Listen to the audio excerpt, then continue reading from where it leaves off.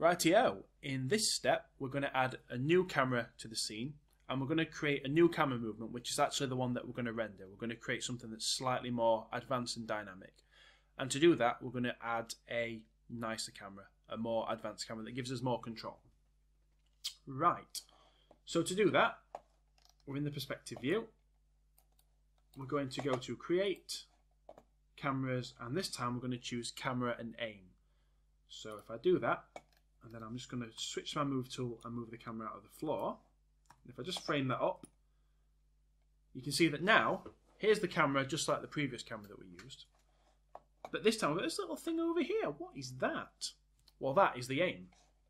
So where with the previous camera, to get it to rotate, we had to rotate the camera. This time, if I move the camera up and down, you can see that it aims at that little dot, which is really useful. So it's actually, the rotation value has been controlled by the aim. Same goes for this one. If I move the aim up and down, the camera stays stationary, but it is rotating to follow the aim, which again is really useful. The way I think of these cameras as working is if you imagine you're playing a first-person shooter, moving the camera represents the left thumbstick, so that's kind of your position, and the aim represents the right thumbstick, which is what you're looking at or what you're pointing your gun at. So you can keyframe both the camera and the aim to get a more dynamic shot, which is what we'll go for now. So let's get this set up. This time I want to be able to see through this camera, so instead of shot cam I'm going to click on panels, perspective, and I'm not going to rename this one. I'll just be a little bit lazy, and I'm just going to leave it called camera 1. And what I want to do now is set up this shot. It's going to be a similar shot to the last one, but it's going to be more betterer. Do you hear me? Betterer. So let's do that. Click on the camera. So I'm going to leave the aim where it is for the moment, and I'm just going to move the camera. Hello, I'm going to try to. I'm just going to move the camera back into that back corner of the room, and I just want to make sure that I'm happy with the height of the camera as well. So I'm going to put that about there.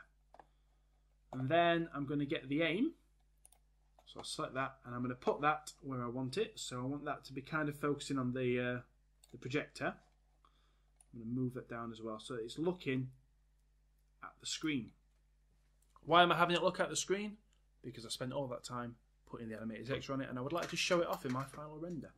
So that is my first position. So let's set some keyframes on that. So I'm going to click on my camera and I'm going to press S, making sure I'm on frame 1 of course. And then I'm going to click on the aim. So I just clicked on that line there to get the aim, because if I'd have just tried to click on the aim and it's in the middle of all this nonsense here, I would have clicked something else. So I just clicked on this line and that will give me the aim, and I'll press S. So that's the start position set.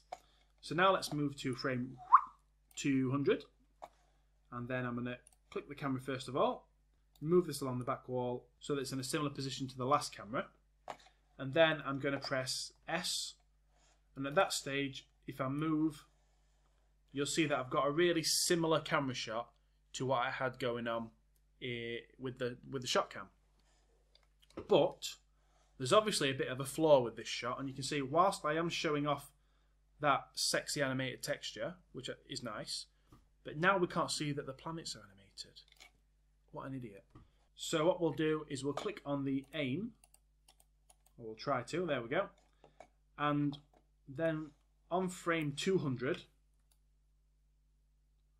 what I'm going to do is move the aim up so that it's looking pretty much at the centre of the sun, like that. So that should be a much nicer looking shot when I press S to set the second keyframe. So let's just make this full screen, and then we'll play that and see what it looks like. So over time, the camera's also looking up, following the aim, and it ends looking on the solar system. I think that looks much better, don't you? Of course you do. A stupid question. Okay, stop. In the next step, we'll look at how you actually export your animation from Maya to a beautiful rendered sequence. And we'll do that through a process called batch rendering.